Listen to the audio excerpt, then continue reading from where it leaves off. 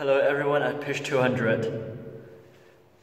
The world population in urban areas has exceeded its population in rural areas for the first time in history. That means for the next few decades, the amount of underground urban space we need is going to keep increasing.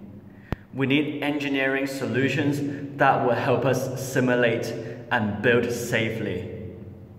Here I am, standing in the Cambridge University Geotechnical Centrifuge. This is a device that will let us simulate construction conditions and natural hazards to buildings using small-scale models tested at high gravity. And in my Pitch 200, I will tell you how this device has been helping us build safely and efficiently for the last 40 years and will do so for many more. I'm Deryck, thank you for listening.